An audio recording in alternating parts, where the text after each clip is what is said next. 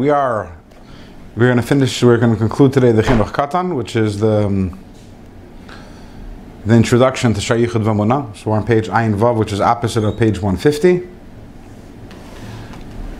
So far we spoke about the Chinuch Koton is based on the pasuk Chanoich Lenar Al Bidarke Gam Ki Yaskin LeYasser Mimena. And the Alter Rebbe asks on this pasuk, as we spoke, that what is the greatness of the fact that you educate a youth according to his way, and Gam Ki Yaskin, also as he ages, LeYasser Mimena, he doesn't move away from the education of his youth, which is Lefi Darkei, because when you're educating a youth, you're doing it, you're not giving over mamish, the highest, most mature level, but you're giving over a level, something which is shaykh for the child. So why is it what's the malyusa, in the words of the Alter Rebbe, what's the advantage that also when he ages, he doesn't move away from it? So the Alter Rebbe then proceeds to tell us about there are two different levels in Avos Hashem, and one level in Avos Hashem, one level in Avos Hashem is the lower level, is the level, actually the Alter Rebbe begins with the higher level. The higher level is a level which is a very high level. It is the revelation of the essential love of the neshama to Hashem, but not everyone is zeicha to this. The Alter Rebbe says this is like ke'ein kibul schar. This is mamish like me'ein olam haba, and most people aren't zeicha to this higher level of ava. But then there's a lower level of ava, and the lower level of ava comes through his beinunus, through contemplating Hashem's greatness. And thereby you arrive, his greatness and his love for us, those two elements, and thereby you come to arrive at a reciprocal ahavas Hashem. Then the Alter Rebbe says, brings on the pasuk, Sheva Yipoil Tzadik V'Kam, which means that even a tzaddik has nefilas, even a tzaddik has, I guess the literal translation of nefilah is a downfall, but over here it means, it means a lapse. But what Alter Rebbe says, that's not just the tzaddik is going strong and strong and strong, boom, suddenly he falls. No, Alter Rebbe says that every single person is a mahalich, and that's what makes the human being the human being. Is that we are what is called mahalchim, and therefore we're always moving to higher levels. And we say to higher levels, not only to sequentially higher levels, but quantum. We make quantum leaps. We go to completely a new place. And between one level and a level which is quantumly higher, I don't know if that's a word, that could be, but exponentially higher, that's a finite. There's a nefilah. There's a nefilah. We spoke about this last time. We gave some examples. Because right now you've perfected one level in your service of Hashem, and now you're trying to achieve and attain a completely new level. You're not trying to move from point. You're at level 8 in a certain avodah, and now you're trying to move to level 9. We're talking about a completely new avodah. And to arrive at a completely new avodah, you need to remove yourself from the first avodah. You need to have an ayin. You can't preoccupy yourself in your new avodah while you're still involved in the old avodah, because the old avodah is going to disturb your new avodah. Remember, we gave an example of Rabbi Zera. We gave an example of Rabbi Zera that when he went, this is Mamash Abikavet. Oh. You asked me specifically, so okay. To return, to be a closer b'tshuva. Okay. The timing is right. Chay Shalom. Yeah, that's it. So he mentioned that Rabbi Zera, when he went up to Eretz Yisrael, and he fasted, whether it's 40 fasts or 100 fasts, depending on the gears of the Gemara, he wanted to forget the whole Talmud Bavli, in order that he should be able to properly be able to study and learn Talmud Yerushalmi unencumbered and undisturbed by his previous understandings and paradigms. I mean, that would interfere with his understanding of Yerushalmi. Sorry? He would still have the Bavli in his mind, that would interfere his ability to understand Yerushalmi. I'll give you an example, to give you an example. Is that what you mean? Yeah. This is obviously not, Bavli and Yerushalmi are both levels in Kedusha, but an example, when a person comes and asks you a question, someone who isn't exposed to Torah mitzvah, someone who grew up in a secular household, and they come and they ask you a question, why can't women be rabbis? Or all these different other types of sensitive questions. It's very, very difficult to answer them. Why is it difficult to answer them? After all, We have answers. We're not bothered by these questions. We have answers.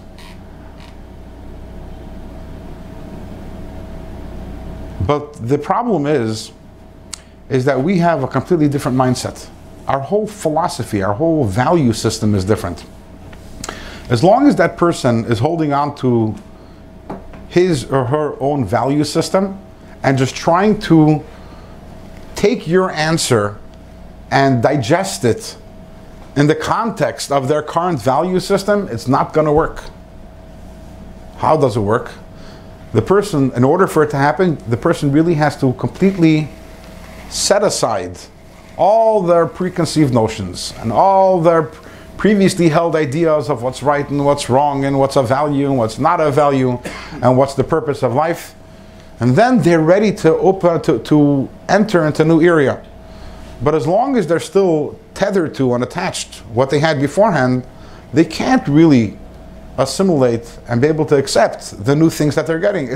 Because it's like a quantum leap. You have to move away from where you are. Like Moshe Rabbeinu said, Asura mikan kadei liiskarev l'sham. Sometimes if you want to liiskarev l'sham, when Moshe saw the burning bush, so Rashi says, when he said Asura mikan liiskarev l'sham. It sounds very simplistic. I mean, let me move away from here so that I can go over there. But sometimes we try to move over there, but not move away from over here. And that doesn't work. In the words of Chassidus, between every yesh and yesh, between one yesh and another yesh, between two entities, there has to be an ayin in the middle. There has to be a nothingness, a state of vacuum. And that's the nefila that tzaddik has. The tzaddik has moved away from the previous madrega. It's not just time the tzaddik is going boom. No, the tzaddik is going this way. And when they reach an entirely new level, so they have moved away from the previous level, but they have not yet mastered their new level, and that's why they're in what's called, they're in a state of nefila. And obviously, we're 2 days before Rosh Hashanah, and this is something which is very relevant to Rosh Hashanah. But before we get to Rosh Hashanah, so I think maybe I spoke about this once, but I didn't give over the full depth of the idea. I think I have asked in the past, Moshe, why is it that we sleep? That I speak the Sikha, the Rebbe asks why we sleep. Do you remember? Ever made a clip out of it? Why we sleep, yeah. Sleep for what? Yeah. Why did Hashem create us in a way that that a third of our life is spent unproductive? You know, talk about. Although you dream. You want to start fresh and new. Right. So you remember. But 1 second. but that's not the full depth. That's why I'm repeating it now. But I would say about dreams. When you sleep, there's a subconscious that dreams, and sometimes the dreams, you can act on them. But can you really compare the productivity of dreams as opposed to Torah mitzvahs? And by the way, this is a question which, from a secular mindset, is a ridiculous question. What do you mean? Why do we sleep? Just everything is because it is. And from the secular perspective, from the scientific perspective, we analyze the facts and we try to deduce certain things, but we don't question. We don't go to the why. What do you mean why? Once we see what happens, we try to figure out biologically or physically what it does for us. But from a spiritual perspective, if we believe that that if, from a Jewish perspective, I was created to serve Hashem, why would Hashem make me in such a state that a quarter of a person's life, we're talking about, imagine a person lives 70, 80 years, so we're talking about 20, 25 years of life is spent in bed. 20, 25 years. How much could you accomplish in 20, 25 years? You might have a couple of kids in the meantime. We could convince ourselves, that if we had another 20, 25 years, how much more we'd produce. The truth is, if we look at our waking hours and we have to, but at least theoretically, it's a very valid question. So we answered last time based on the Rebbe Sikha that you need a break to get a fresh start. But doesn't the neshama go away and do something when the guf is asleep? Yeah. So then the essence of us is awake. The neshama. But are we producing? Are we producing? We were created to produce. So then what is the neshama doing that we say the neshama is awake? The neshama, as it's brought down in Kabbalah, sheyevas l'chaim, is drawing down life, but it's drawing life during that time. But then the question then that is further is a question: why did Hashem create us in a way that the neshama has to go up? Anyways, the bottom line is the Rebbe says like this. The Rebbe says that every day is a new day, and therefore every day is supposed to be greater than the day before.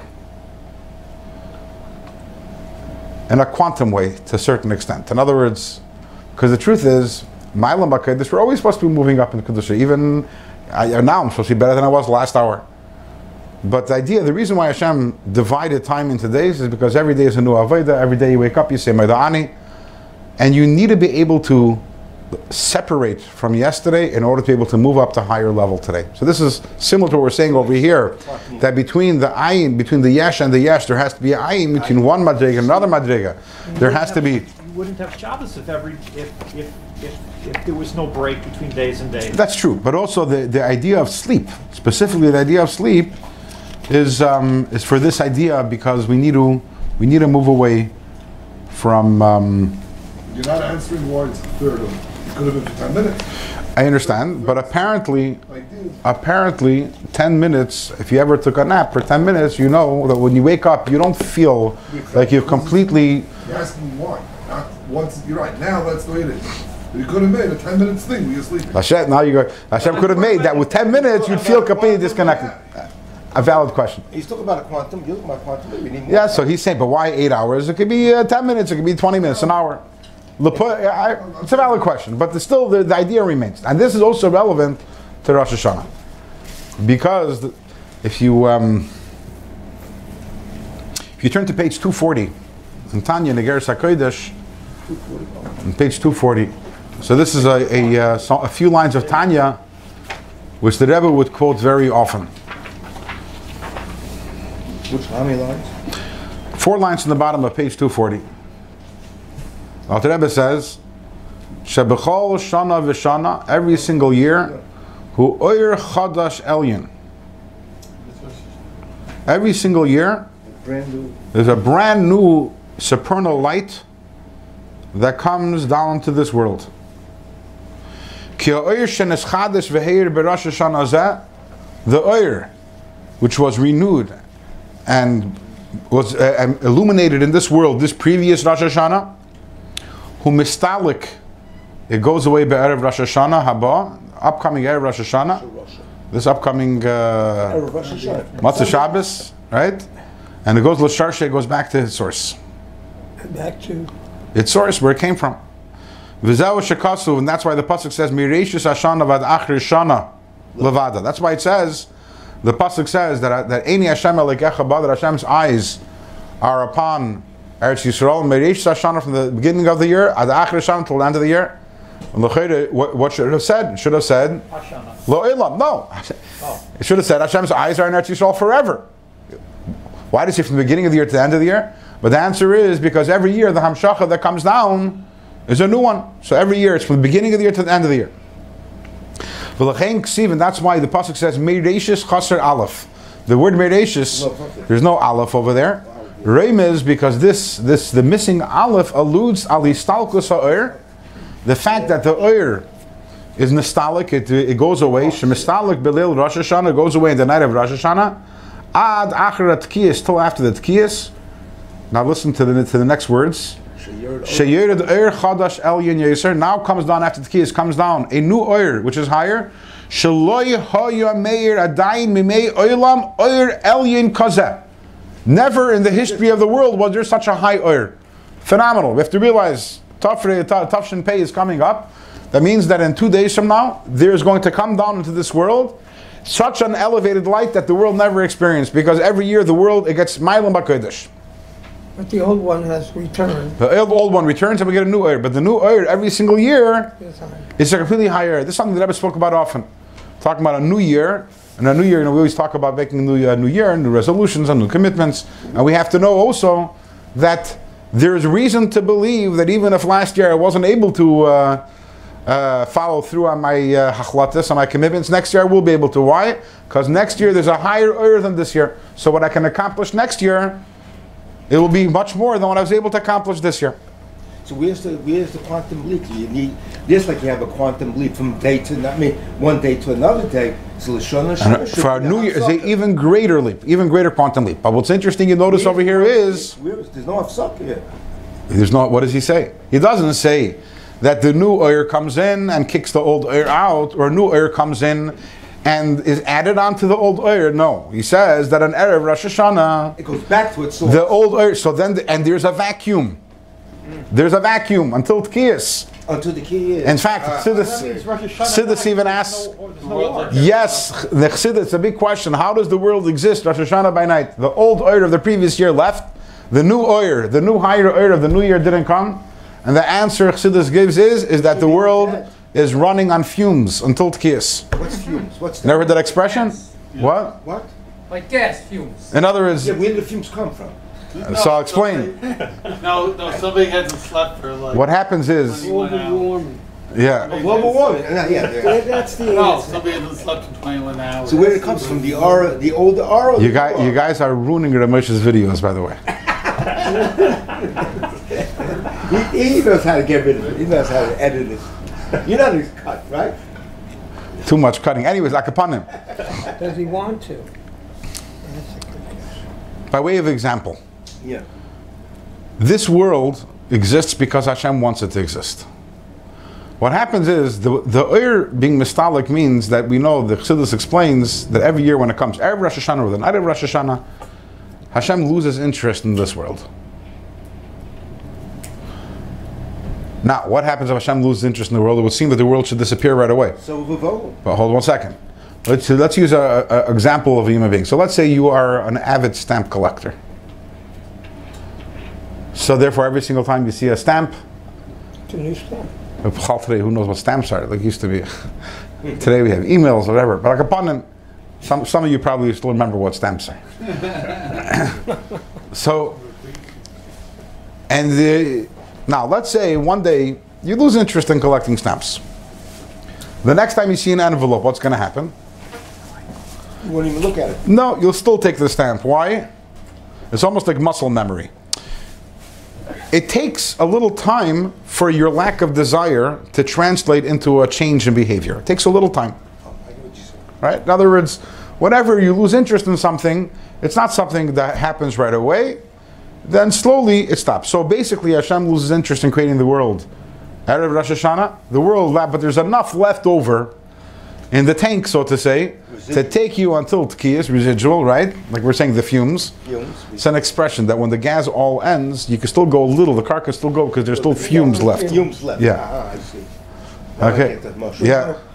So the world is on fumes until Tkiyas, and by Tkiyas, if we do Tkiyas properly, really the world is hanging in the balance every single year on Rosh Hashanah, and if we do the Tkiyas properly, then we're mamshich this Oir Chadash, we bring down this new Oir. That's the purpose of Tkiyas Shofar, and that's why it was always Tkiyas Shofar is always something that the tzaddikim always did. It wasn't just someone who knew how to blow a trumpet, because it's a very big avodah. Tkiyas Shofar is a big avodah. But we see once again the point over here that between one madrega and another madrega, there has to be a conscious moving away from the previous madrega in order to be able to start on the new madrega. And this is something which we see also when we get to Rosh Hashanah. And obviously this applies to us also, as we spoke last time, that we're all mahalchim. We're all movers. We're all people, we don't stay in one level. In other words, not only we're ascending in the same in one area, we're going higher and higher, but we move to completely different areas. And there's no question that when it comes Rosh Hashanah, and the whole world is moving to a quantumly higher place, that's also obviously an appropriate time for us to also make a quantum move in our Avodas Hashem also. I missed why you saying why do we sleep? What does that have to do with Rosh Hashanah? In miniature, in micro, this idea happens every single day. In fact, if you look at, if you go back to page 240 where we came from, the Alter Rebbe continues and he says, 1 second, where is it? 150. If you go up to page 240, yeah. Go back. You're going back to 10 with Rosh Hashanah. Yeah. He says, if you look, if you go on page 240, first one, the line is Moichen, like a little more than halfway down from the top of the page, where it says Prati Pratius, saying in general, this is true about every single year. Prati Pratius, Kain hu b'chol yom b'yom. In a more detailed way, this happens every single day. So obviously it's not the same every day as it is in Rosh Hashanah, But as we know in general, everything works in Yiddishkeit, especially when you learn Chassidus and Primi Sater and Kabbalah, you see how everything is in the micro and is in the macro. The way it is every single day, and the way it is every single year, and the way it is throughout a lifetime, the way it is throughout the course of Jewish history. Everything, all cycles work in big and in small. So this same cycle, which plays out on a daily basis, that there is new oil that comes every single day, but on a much larger scale, that happens on Rosh Hashanah. How about months and months? Sorry? This would apply to month to month? I haven't seen so specifically anywhere that it says so, but it's very likely. I would say it's very likely. How would that apply if it's likely? The same idea that every month is a new oil, but I can't say that. But I can't say that for certain. I don't recall seeing that. Seen it. No, but interesting. That's also Alter Rebbe explains in that letter why we know it says Tiku b'chodesh shefer bakesa liyem chagenu. We know bakesa means that it's hidden, and this is the chag, which is which is bakesa. The moon is hidden, and that's also connected to the idea of Rosh Hashanah that the previous oil, the previous light, becomes hidden. There's bakesa, and we have to bring down and reveal an entirely new light. Yes? How does this idea deal with the custom not to sleep on Rosh Hashanah then? If it does. If we're saying that sleep is a separation between one day and the next, and we're does this fit in any way with I don't know if it fits in with the idea of sleep on Rosh Hashanah by day, but it does have to do with sleep. It has to do actually with the sleep of Adam Harishon on Friday. Because this is already going into very deep stuff, but this tardema that fell on Adam, this sleep, is the whole world is, so to say, in a sleep state until the Tkiyas. And this replays itself every Erev Rosh Hashanah, the world falls asleep, so to say. And we specifically do not blow the shofar on Erev Rosh Hashanah. Rosh Hashanah. I don't know if that's related, but it's possible. Again, there's a lot of, the more you learn, together. Yeah. And it's even related to the fact that on Friday afternoon, there are many tzaddikim who would go to sleep on Friday afternoon to reenact the sleep of Adam Harishon, which is related to the new Chayis and Oyer, which comes in on Shabbos. So this is related to sleep also. It's brought down that the Alter Rebbe would fall asleep every Friday afternoon. And he had a chassid, Rabbi Hillel Paritcher, who would go to sleep every Friday afternoon. And the chassidim would say that's the difference. Rabbi Hillel Paritcher would go to sleep on Friday afternoon. And the Alter Rebbe would fall asleep on Friday afternoon because the Alter Rebbe was bedugma shel maila, so therefore automatically, since it's a state of sleep above, his body fell asleep. Yeah. Adam Harishon did not go to sleep Friday. Hashem put on him tardema, put on him sleep, and he took the tzelav, so he didn't go to sleep. They forced him to sleep. So why it's related to us? It's not really. It's not really related to us. It's related to the situation in the worlds where Hashem forces us sleep on the worlds also. But this is deep stuff. Let's keep to the simple stuff. Okay? I'm a simple person.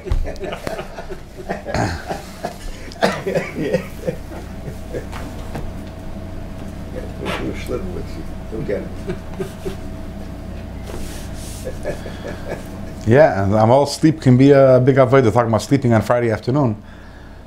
So there's a story that said that the Magid also, would go to sleep or fall asleep every Friday afternoon. The Magid of Mezrich, the teacher of the Alter Rebbe. Alter Rebbe is the teacher. The teacher, yeah. Now there are those who have the minhag that comes on Friday. They say Friday afternoon. They say Shir Hashirim in preparation for Shabbos. The Magid had a Talmud whose name was Rabbi Aaron of Karlin, Rabbi Aaron HaGadol, Rabbi Aaron the Great, known for he was the author of the Piyut Koach, right? In fact, to show how much he was respected and how much Chassidus became even synonymous with him, I was recently noticing that in the different letters of accusation against the Chassidim written by the opponents of Chassidim against the Alter Rebbe, the Chassidim are called the Karliners. All the Chassidim are called the Karliners. Kat HaKarliners, the sect of the Karliners. Why is that? Because he was a very... Rav Aaron Karlin was considered a huge leader of Chassidus, even though he had passed away many years earlier. Rav Aaron Karlin, I'm pretty sure, passed away... He was the father of the Stolner. But the father is... Or the grandfather. No, Rav Aaron had a son, Rabbi Shloima. And Rabbi Shloima's son, I think, was Rabbi Asher of Stalin. But Rabbi Karlin, I believe, passed away even before the Maggid, if I remember correctly. Someone said to me just last Shabbos, we were singing that Nigun, and someone said that the Maggid inspired him to write the Nigun, because he felt that he would be on the right level to capture Shabbos. I never heard that, but Maybe not, but it sounds right. All right. I mean, it sounds like it could be right. That's anyways. So Rabbi Aaron of Karlin was sitting in the Beis Medrash, and he's saying Shir Hashirim, and suddenly in walks the shamash, the attendant, the servant of the Maggid, and tells Rabbi Aaron, the Maggid wants you to stop saying Shir Hashirim, because the Maggid is trying to sleep, because it was Friday afternoon, and your Shir Hashirim is making a tumult in heaven, and therefore, and that's disturbing the Maggid's sleep. No, he wasn't in physical listening distance, but he said that your Shir Hashirim is making a tumult in heaven, and so therefore please stop saying Shir Hashirim, because the Maggid wants to sleep. So Chassidim say that some people say that this is showing the greatness of Rabban of Karlin, that when he said Shir Hashirim, the whole heaven was tummuling. But the truth is, this tells us the greatness of the Maggid, that even though the Rabban of Karlin was making the heavens, making a tumult in heavens with the Shir Hashirim, the Maggid felt that his sleep was more important than that. So he told him to stop. Okay, anyways, yes? Adam still says Shir Hashirim. I know all Shir Hashirim by heart. That's amazing. It's amazing. You're disturbing my sleep. There's it's a beautiful minute. Yeah. Since I was a kid, I always said Shir Hashirim. Shir Hashirim is Kodesh Kadashim. You know, the Gemara says that. Yeah. Mishnah says that. Kodesh Kadashim. In fact, the Alter Rebbe, so the Mamarim we have from the Alter Rebbe, the main two Sfar Mamarim we have is L'Kutei Torah and Torah over there. You see top right over there. You see, those are the Mamarim of the Alter Rebbe.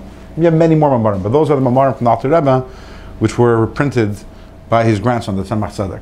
So Torah is on Bereshis and Shemais, and L'Kutei Torah is in Vayikra, Bamidbar, Devarim, and Shir Hashirim. A whole bunch of Mamarim and Shir Hashirim. There's not Gehelas, not Mishli, not Rus, but Shir Hashirim. So from this week, everybody in this room going to say Shir Hashirim? Why not? There's definitely nothing wrong with saying Shir Hashirim on Friday afternoon. If it's your minute, great, and if it's not your minute, you can also do it. Okay.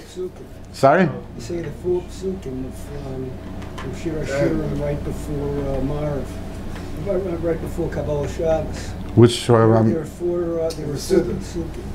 I hear. It's not a Nusachari.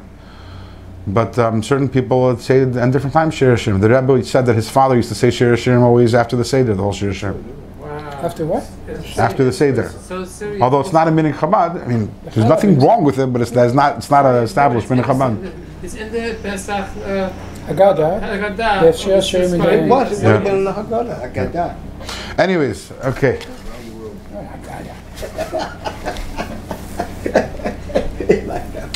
I get that. So you have great tzaddikim who are experiencing this higher level of Avos Hashem. We're returning back to our topic over here. So there are great tzaddikim who experience this higher level of Avos Hashem. Remember, we spoke about two levels of Avos Hashem. The higher level is the essential gilui of the neshama, the gilui of the essential love of the neshama. And then there is the lower level of love, which is the love which is created through his beinunus. However, as we spoke by last year, even a tzaddik also has to move to higher levels. You know, we think, I'm in a bad place, I have to move higher. But the truth is, no. You have to move higher because you're a yid, and a yid, ma'ilum ha'kodesh. Talmidei chacham ein lahem menucha lo b'olam hazeh b'olam haba. Talmid chacham has no menucha. Shenemar yelchu b'chayil l'chayil is going from strength to strength, not because there's something wrong with where he was yesterday, but because since that's where he was yesterday, today you have to move higher.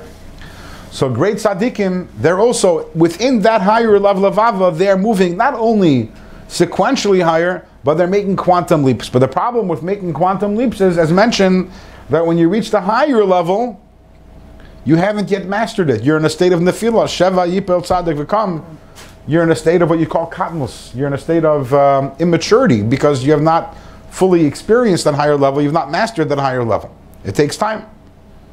So what keeps the tzaddik going Where does he go from there? when he's in that state of nefila? He's in a state of flux. So now we understand. Chanoich lenar al pidarkei gam ki yaskin leyaser mimena. You would be in a We're saying there's two levels of ava. There is the mature level of ava. And there's a chinuch level of ava. The chinuch level of ava, the lower level of ava, is the level of ava which is reached by a person through his beinus, through meditation and contemplation. When the tzaddik is in the state of nefila, because he's moving quantumly through his levels, he's relying on, he falls back upon his chinuch ava, the lower level of ava, the ava he's used to from in his youth, the ava which is generated and created through his beinus, through his awareness of Hashem, a contemplation of Hashem's greatness and of Hashem's love. So that's how the Alter Rebbe explains the pasuk. Yeah, when someone is on a low spiritual level, so you have to educate him according to that spiritual level, which means a lower level of ava. But gam ki yaskin, and note the words gam ki yaskin. It doesn't say gam ki yezokim lo yasir mena. What is gam ki yezokim lo yasir mena? When I be old. Also, when he's old, he won't. No, what does gam ki yaskin? What does the word yaskin mean? While he's getting old. The word yaskin, it's a verb. Yeah.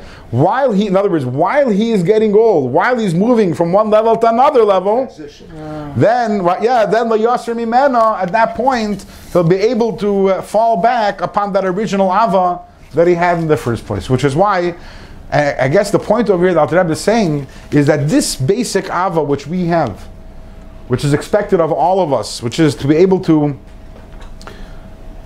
understand the greatness of Hashem and understand Hashem's love for us and contemplate both of those to arrive at ava, every single person has to have that.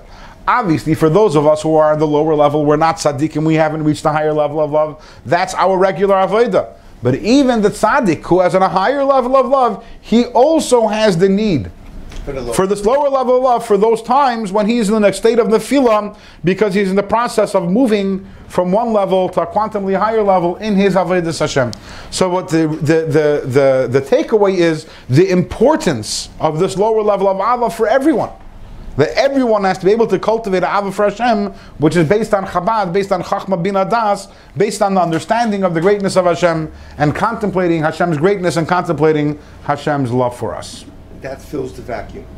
That fills the vacuum, yes. Not only the vacuum, but also when you're at the very beginning of the next level. Before you fully mastered it, that's what you have to fall on. Now let's do this inside.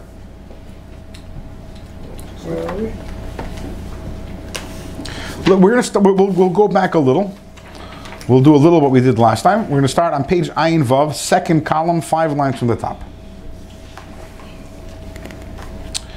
However, hine yedu al yodim. It is known to those who know, Taima dekra, the meaning of the pasuk, my diksiv, that which it says, Ki sheva yipel tzaddik vikam.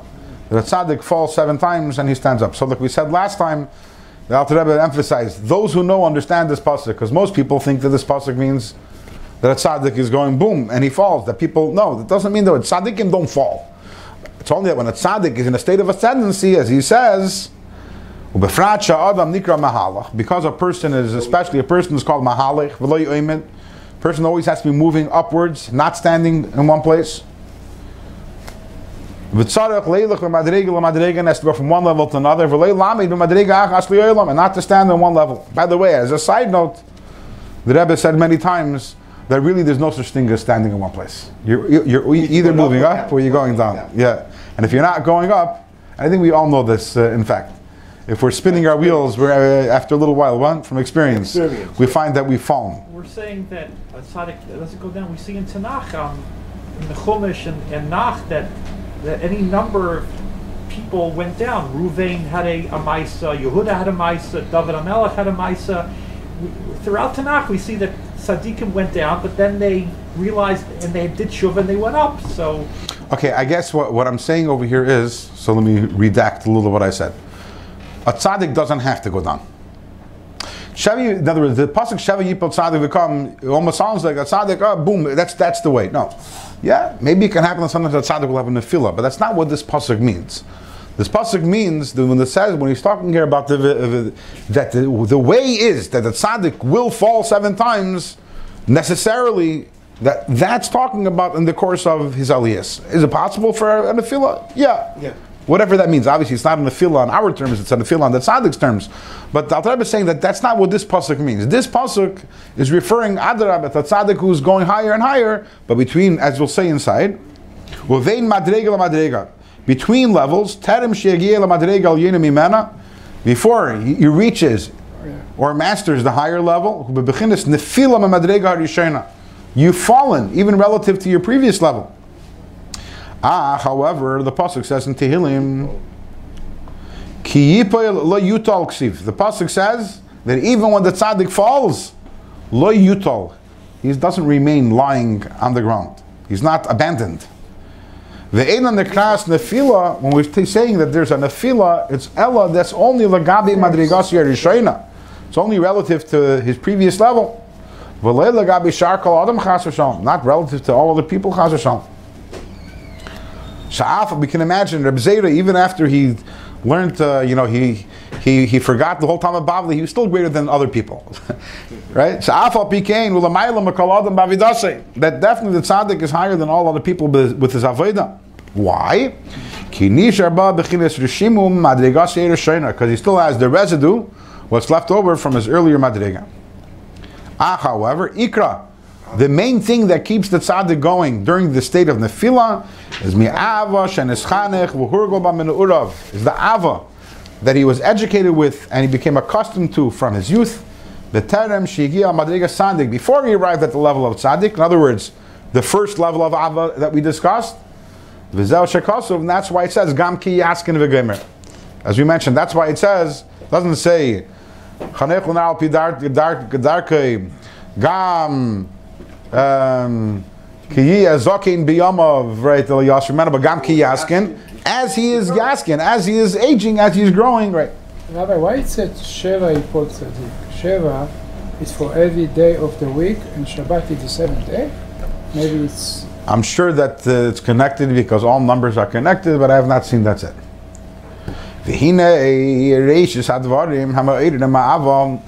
Okay, so we need to awaken the ava. Why does it sound like fall? When he's saying not fall, but he's falling down to that madrega. Why is he falling? Because he's growing. Yeah. So why is that madrega still going to keep? Why does it stop over there? What makes that a flaw? If everything to grow, you have to delete the past. You can't cut up So unless why you is that not get deleted too? True. Yeah, what you're saying is correct. It's a good question. What's he saying? I didn't hear. He's saying if you moved away from all your madrigas, you also have to move away from the original madriga of Chinuch Ava. So apparently that's not a stira. In other words, because it's so elementary, you need to move away from where you were previously. But the very basic foundation which you've established for your life is always there. You don't have to move away from that in order to go there. I know that this is not with a lot of Havana Vazbara. When you renovate a house, you don't renovate you renovate, how the house looks, but the foundation you leave. Always, yeah. In other words, yeah, you're saying let's say you put in the way. Let's say you want to put in a new decor in your house. So one way of doing it is, okay, so let me put up a new picture over here, a new picture over here. That's not a quantum leap. You want to really renovate it, you have to gut the place, which is a nefila. In other words, before the house is beautiful, and now when you gut the place, until you it's ugly until you put up the new place, right? But the foundation remains taki. He has a point. I did see somewhere that it's explained. Yeah. I did see there's someone explain that the reason why this is the yisoid and why it's more durable, why the lower level is more durable than the higher level, is because of the maila of avodas hatachten. Avodas hatachten. Maila of our avodah. As the pasuk says in Iyov, that Hashem says L'maaseh yadecha tichsef, which means that if you think into it, the first level of Ava is our Avodah, we create it. The higher level of Ava is a matana from above, which then raises a different question: how are we doing quantum leaps in a matana? But that when you come at tzaddik, you'll figure out the answer to that question. But the bottom line is, even though the higher level is a higher level, there is a value and a preciousness to the lower level, which is that it's the product of our work, and Hashem treasures and values more than anything our avodah. And in terms of dira b'tachtoinim, the lower level of ava has actually advantage over the higher level of ava. You you could say simply the lower level supports the higher level. Yeah, that's right. But whatever. It's a good question. We can explore different answers, but that's what the Rebbe says over here. So we need to create this lower. What we established is we need to create this lower level of ava. Everyone needs to. Even if one day you plan on being a tzaddik, I don't know. Maybe some people are already tzaddikim, but even if one day we plan on being tzaddikim, the lower level of ava always remains important, because even when we become tzaddikim and we're going to go from one level to the next, we're still going to have to fall back. So this lower level of ava, which is created through his bindinus, we all have to create. How do we do that? Says the Alter Rebbe, how do we start to awaken ava and yira? V'yisoidan, and the very foundation of ava and yira, Yamuna hatahoirav in amana, is the pure and faithful amuna b'yechudai v'achdusa yizbarach v'yis'ala, in Hashem's unity. It all starts with having a correct emunah in what it means Hashem Echad, and what it means Eino Movader. Once we have a correct perception and understanding, and emunah, in other words, our emunah, sometimes you can have emunah, but you have a totally wrong emunah. You don't, because you have no idea what really it's all about. Once you have the emunah, tahirev, and emunah, then you can be misboinin. Contemplate all this, contemplate Achdus Hashem, contemplate Hashem's love for us, and then you arrive at a Avos Hashem. Let me finish. And that's why, and that's how. This sets up the whole Shaykh of Emunah, the next 12 prakim. Wherein the Alter Rebbe is going to talk to us about the Achdus of Hashem, what it means Hashem Echad. And in fact, we're going to learn about two different levels of Hashem Echad, what the Zohar calls Yichuda Ilah and Yichuda Tata. Yichuda Ilah is Shema Yisrael Hashem Elokeinu Hashem Echad, a higher level of unity, lower level of unity, which is alluded to in Baal Shem Tov Library, and we're going to learn about both of them. And by the time we finish learning the 12 prakim, the Alter Rebbe says you will have a firm foundation, you will have the correct emunah, and then you will have what to contemplate, and thereby awaken within yourself Avos Hashem, al kapanim, this lower level of Avos Hashem. Now, yeah. What strikes me immediately is that the average young person, 5-year-old, very young person, is not learning the next 12 chapters of the Tanya. And if that's the basic level, the fundamental level of Emunah, of Yichud Habore, then, and if that's the lower level, then none of us have that lower level from when we're right. young. So when the Alter Rebbe is saying Chanech L'nar al Pi Darkei, he's learning this pasuk al Pi Chassidus. The nar here doesn't mean a 6-year-old child. Nar means the beginning of your avodah. That's all of us here. He's moving it away from Pasha Pshat, and he's saying the beginning level of avodas Hashem is when you call a nar, is this lower level of Avos Hashem. Then there's Yaskin, there's a more mature level of Avodas Hashem, more mature level of Avos Hashem. But ultimately, we're not talking about passport years, but we're talking about whether you're a child, mature or immature, in your Avodas Hashem. So, we finished over here what's called the Chinuch Koton, and Amir Hashem next year, which will be coming up a week from today. Next year, yeah, we'll be starting Perek Aleph, but we have some time left on the clock. So let's give over a little vart b'negei to Rosh Hashanah. I believe unrelated, although everything in Torah is related. Maybe you'll make some connections. You're doing the good connections tonight. Yeah. So, on the first day of Rosh Hashanah, the Haftarah that we read is the story of Chana giving birth to Shmuel and the Shira that Chana said. Eli. Story of Eli, yes. And we know the Gemara says, Masechtas Brachos, that we learn many different halachas which regard to davening from the tefillah of Chana. Lashon the Gemara from Ever is like Kama Hilchas Rav Ravasa or something of that sort. How many important halachas b'negei tefillah do we learn from Chana? For example, the fact that We daven quietly, right? But we have to, yeah, no, face the wall. I think we learn from Chizkiah. But al kapanim, many different halachas we learn from Chana.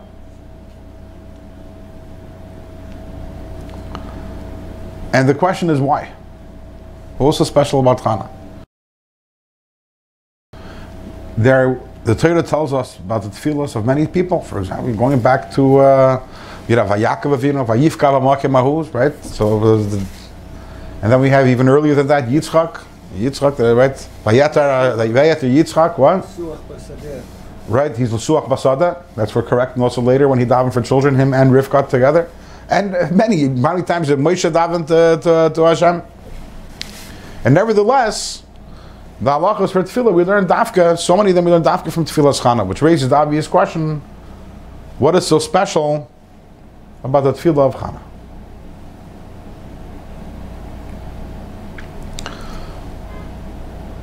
So the Rebbe speaks about this.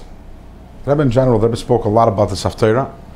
The Rebbe's mother's yahrzeit is Vav Tishrei. And the Rebbe's mother's name was Chana. So was my baby. My What? mother was also Chana, and her yahrzeit was Tishrei. Really? Yeah, my mother's mother. Which year? About 20 years ago. The Rebbe's mother passed away in 1964. So the Rebbe very often, whether in Rosh Hashanah or the Rebbe would also bring for his mother's yahrzeit, the Rebbe would speak about tefillah, about Chana. Yeah.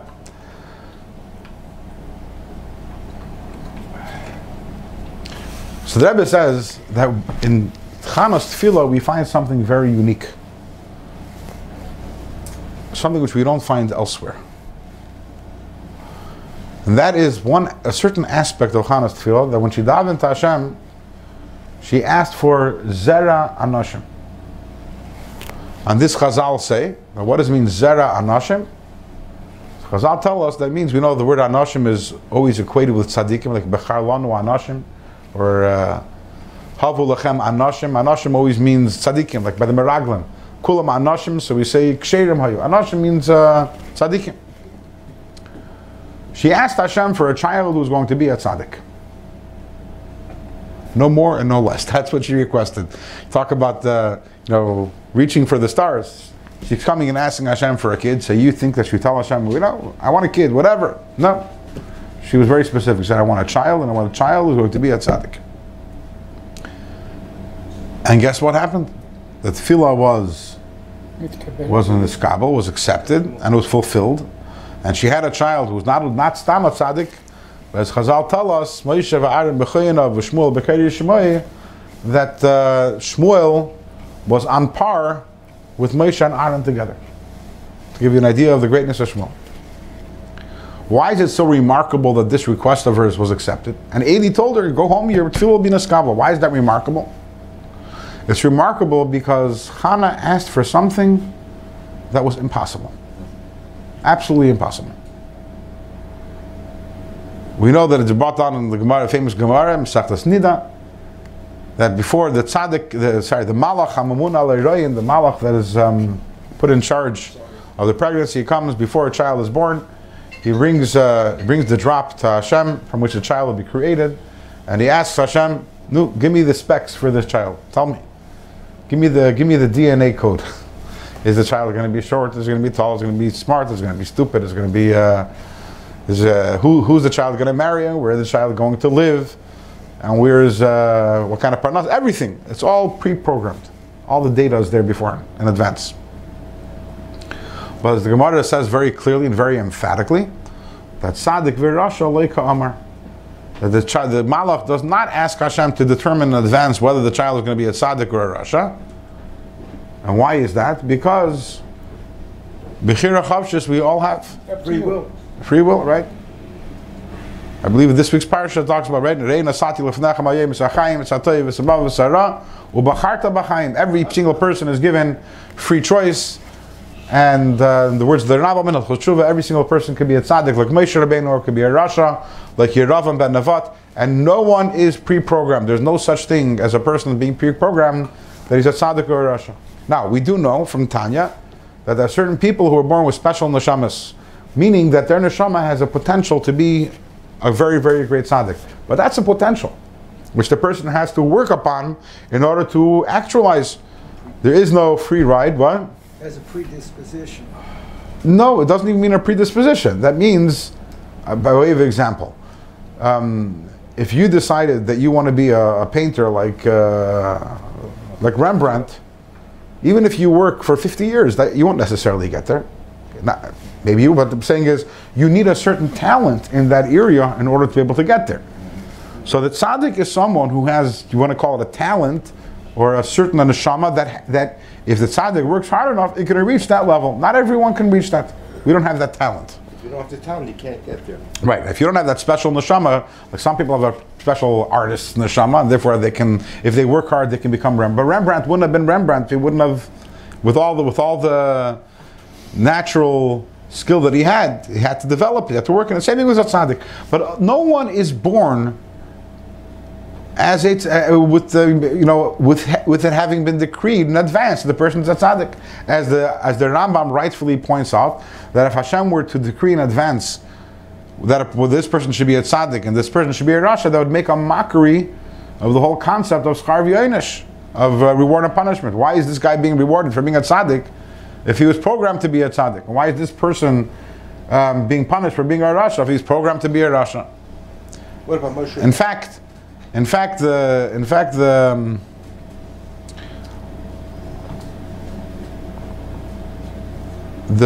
Rambam says that this is a big ikr. It's a big ikr, this idea. I don't know, Moshe Rabbeinu is a good question. Maybe he was also human. He also had human. Okay, let's leave Moshe Rabbeinu out of this conversation for a moment. Oh, okay. I'm sorry about that.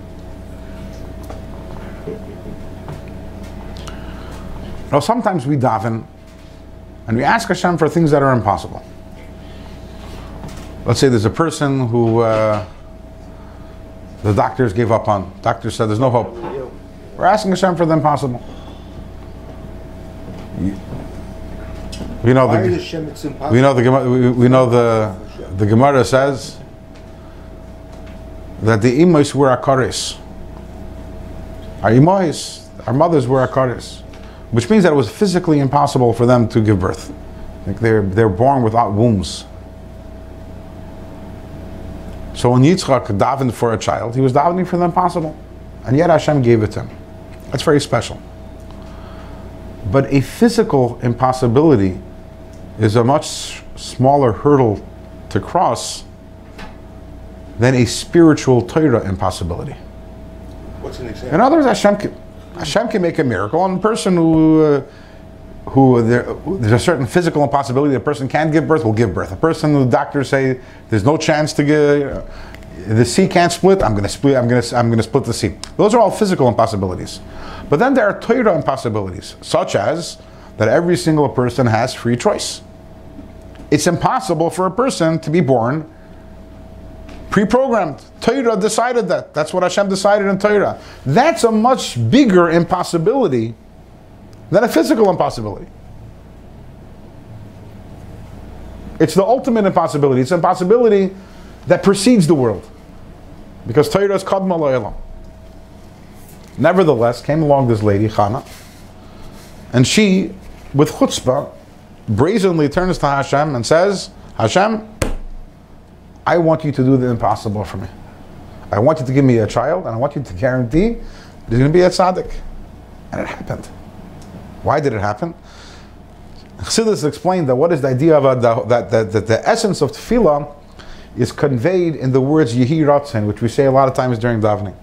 What does the word Yehi Ratzon mean? Yehi Ratzon means we ask Hashem, Yehi Ratzon, there should be a new will. Whatever you willed until this point, I'm asking you right now that you should want something else. So even though it's impossible, okay, beforehand you wished that it should be impossible. And I want right now, there should be a Ratzon Chadash, Yehi Ratzon, there should be a new Ratzon, and with this new Ratzon that comes, that issues forth, now it becomes a possibility. Nothing illustrates, no tefillah, which is brought down in Tanakh, illustrates the power of tefillah as much as does tefillah's Chana, who accomplished the impossible, not only the physically impossible, but even the spiritually impossible through her tefillah. And that's one of the reasons why we talk about this tefillah on Rosh Hashanah. When we're coming and we're asking Hashem for a new year, and we turn to Hashem and we say, Yehi Ratzon. We're davening to you. I don't know what the Gzeira was beforehand, and what's possible and what's impossible, and what's physically impossible and what's spiritually impossible. None of those matter. Because we know that when a Yid davens, we have the ability to accomplish even that which is impossible. In fact, when talks to the Gemara says, Tzadik Goizer, Kadosh Baruch Hu Mekayim, HaKadosh Baruch Hu Goizer, V'Tzadik Mevatel. Hashem says one thing, and the Tzadik's Mevatel, and the V'amich Kulam Tzadikim, we're all Tzadikim, and we have our tefillas, and this is as we approach Rosh Hashanah, and we're asking Hashem for our tefillas, and we can also daven for. We ask Hashem also, even though that it says that you can't daven that Hashem to make you into a tzaddik, right? Because it needs our own work. It's impossible. You can daven for that also. Daven for everything, and we should be poyel for us and for all of ours and for Klal Yisrael. We should all exilach samateva. It should be Yehi Ratzon. Whatever the Ratzon was until now, and now the Ratzon should be the year of goodness, b'teva nir of nigla for us all, a year of geula, a year of Yeshua, a year of refuas, and berachas b'toiv hanira v'nigla for all of us. Yeah. But Hannah, when she asked Hashem, says, I'm praying to have a child. She had a condition there. If you give me this child, I'm going to give it to you, to your back. So it's not like I want a child because I want to be a mother. If you give me a child, the child is yours. Just give me a child. Do the same thing. Turn to Hashem and say, I want health. You know why I want health? I want to serve you. I want money. You know why I want money? Give tzedakah. I want money so I should be able to not have to worry about everything that we're asking is all for Hashem.